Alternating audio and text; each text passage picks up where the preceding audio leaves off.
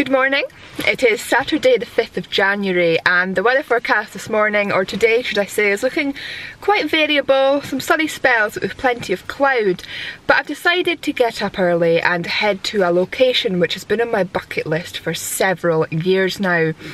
It's situated just beside the town of Stonehaven, which is south of Aberdeen, and it's probably one of the most iconic castles in the whole of Scotland. If you haven't guessed where I'm going yet, I'm sure you will recognise at the moment that I get there.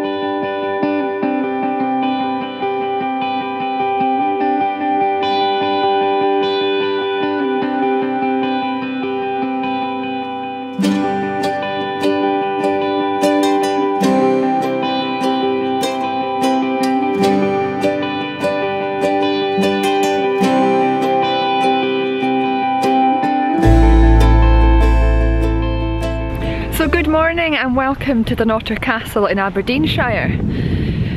So it would have been very naive of me to think that I'd get this place to myself this morning. After all, it is a Saturday, the sunrise is pretty late, so it's more accessible to people at this time of day. And we're not far from Aberdeen, so the population density here is pretty much, well, quite a bit higher than a lot of the places I normally shoot. But when I arrived this morning, the car park, there was quite a lot of cars here, which I was very surprised about. And coming now and going on the walk around the castle, there are so many photographers dotted around this coastline. Like, they're everywhere, which is great to see. Obviously I love seeing people getting out with their camera and enjoying the beauty of Scotland, especially early in the morning. But it's making me finding a composition and feeling comfortable vlogging very difficult. The thing I love most about landscape photography is getting out into the solitude of nature and not having too many other people around me. So to come here this morning and see so many people, it's quite daunting for me. It's almost a new experience. As I say though, it's very great to see so many people out with their camera. The weather's not as good as I'd hoped, it's very overcast. To be fair, when I looked at the forecast again this morning, it had changed a bit from last night and it's not meant to get sunny now until about 10 o'clock, which is a shame. But I'm hoping if I travel around the coast a little bit more, away from a lot of the other photographers, just to try and get a more unique image and obviously not bother them, I'm hoping I might be able to get a long exposure image of the castle from a distance. Although there's pretty much no wind this morning, and as a result the sea is flat calm, as you can probably see, and as it's so overcast and not windy, the clouds aren't going to be moving either, so long exposure may not work this morning. But I'm going to continue my walk and see what I discover further around.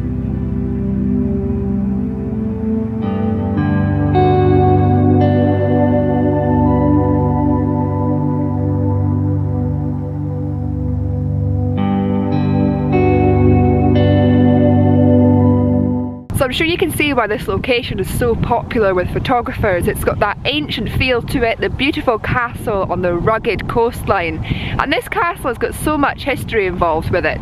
In fact, last night I did a little bit of research before coming here, because it's somewhere that you see so many photographers coming to and so many people coming to explore when they come to Scotland. And many of you, when I asked last year where you'd like me to shoot, a lot of you mentioned Dunnottar Castle. So I wanted to learn a little bit more about it. And I discovered that it was originally built in 1392 and it's a medieval castle that has seen so many different things happen here. It's been visited by several saints and queens. And when it was initially built, it was a Pictish fort, which I think is very interesting because I was brought up in the Pictish capital of Scotland in Burgh Head on the Moray coast. So to know that this was originally a Pictish fort, I think is very interesting. And this rock that it was built on is 440 million years old. So it's, in many ways, I find that so fascinating to think how old this rock is. It is like you're being transported back in time, which I'm sure, you know, is what a lot of castles make you feel, but this one more so because it's so ancient, unbelievably ancient, and the history that surrounds it is really interesting. And I've never been in this castle, but it opens at 10 o'clock today. It's £7 to get in, and I'm thinking it might be a good idea to go in it, do a bit of exploring, learn as much about it as I can, so that when I come back here, hopefully in the future, to do more photography, it means more to me because I know the story and I've seen the ins and outs of it. So that's what I'm going to do later on this morning, but before then I'm going to try and get some images. And it's not the castle itself that's interesting me this morning. There is some rocks here, which look beautiful because the sea this morning, as I said earlier, is so calm and it's very, very bluey green, and these rocks they just look beautiful. So I'm going to get my camera out and snap them. The tide is out quite far this morning, which is why the castle's not looking too great. It would have been nice to have had the water further in just to give it a much more interesting image, but because there's so many rocks on the beach it's just quite messy. But there's definitely photography opportunities to be had here this morning, so let's stop talking and get on with the photography.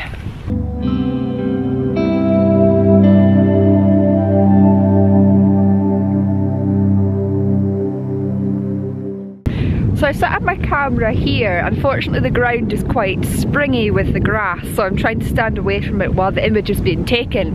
But what I've done is I put my polarizing filter on to get rid of the glare, and I've also put my Lee little stopper on, which has given me an exposure of 25 seconds. And what I've done is I focused on these rocks at the end, as I explained earlier, because although the castle's obviously beautiful, we haven't got that light this morning, so we've not got any light hitting the castle to make it stand out, to make it 3D. So what I'm trying to make the most of here, and what is enticing me the most here, is the colour of the water. Now I worked in this part of Scotland quite a lot over June last year. I actually worked over there on a nature reserve called Falshew, which is stunning. The cliffs there are beautiful, and in the summer it is completely filled with seabirds. But I was always blown away by the colour of the sea at this part of Scotland. You often hear of people talking about the blueness of the sea on the west coast, but here it's this greeny turquoise colour, and it's mind-blowing. And I knew it was beautiful when it's sunny, but to come here on an overcast morning and to still see it in this colour, it's beautiful. So I'm trying to focus on that this morning, because that is what is enticing me in and what is making this location look so mystical and so magical.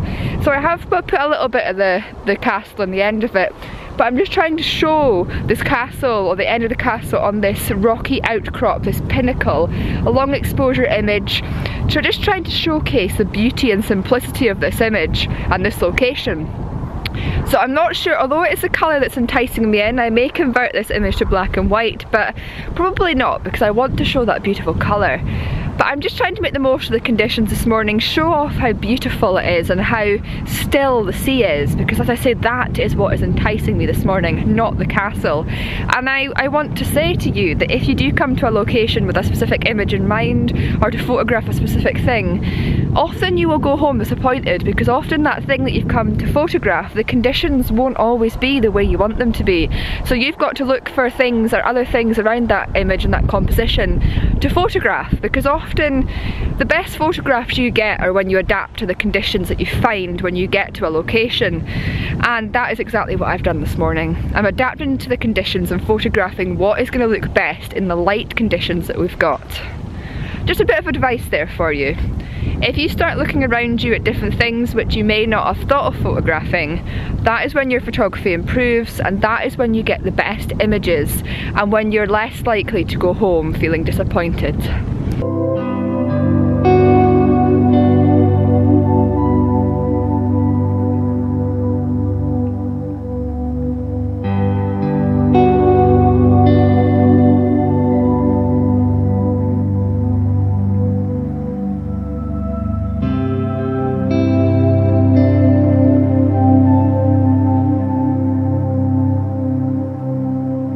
Also, another quick tip, I always forget to do this because I forget this tripod's got it, but because the ground is bouncy and for some reason the wind is now picking up, I've used my camera bag to weight it down to try and stop it from moving and blurring the image.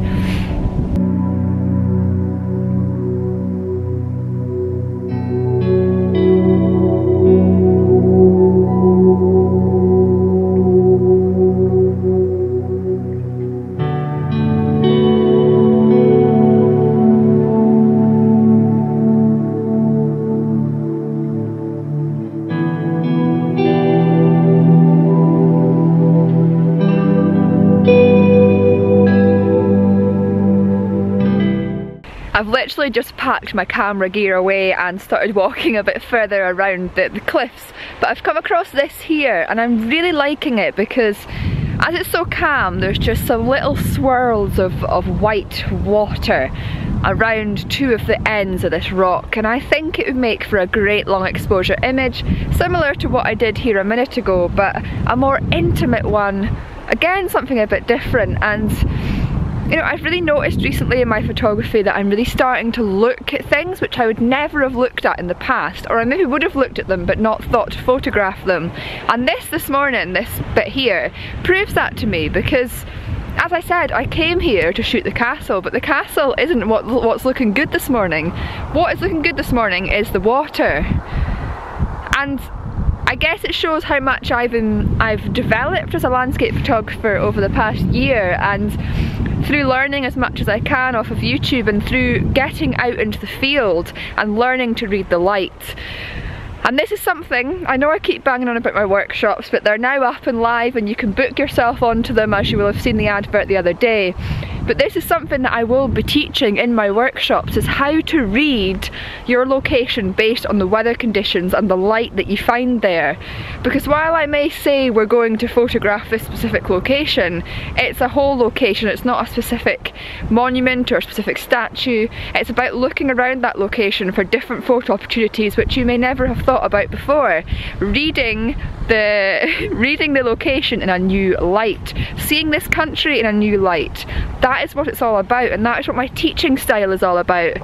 And I hope that you will all grasp that and you will all come along on the journey with me, because I'm so excited for these workshops, and I'm really sorry to keep banging on about them. Anyway, let's get back to the photography. Let's get my camera gear out again, and I'm going to shoot this, and hopefully it'll look as good on camera as what I imagined it to look in my mind's eye.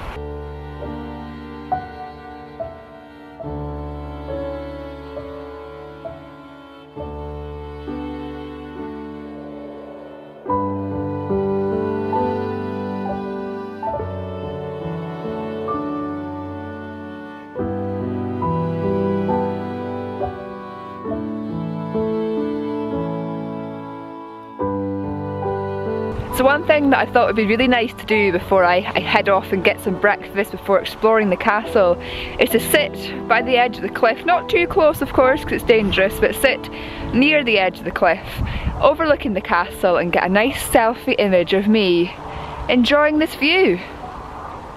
Because it's got to be one of the most iconic views in the northeast of Scotland, and one well worth enjoying.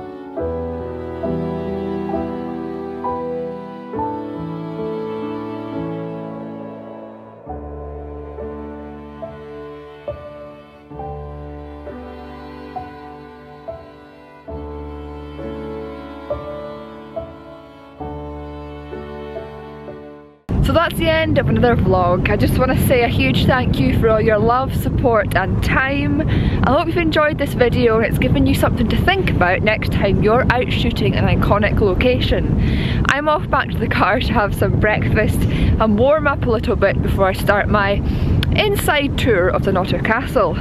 So tune in next time to see how I get on.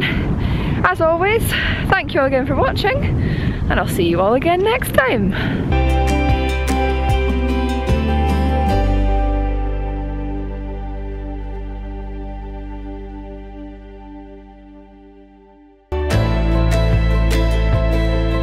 I've not even made it to the ticket desk yet and I'm already in this dungeon enclosure.